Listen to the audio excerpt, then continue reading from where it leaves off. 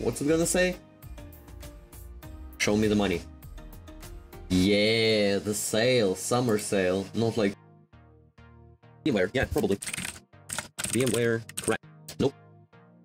So maybe no ads here, huh? Yeah, I call double button sites these crap sites. It's not gonna bother with that. I'll just wait until it. What the heck? Yeah, just kill it. It'll become a little bit better, I guess. These ones I'll also kill, so it could install all the garbage. Let's see how far it degraded. And this release 2, for those of you who no plans to remove it, will be used to group triggers together in your automation. The YAML editor itself also gets some nice little quality of life improvements, such as that if you are making an automation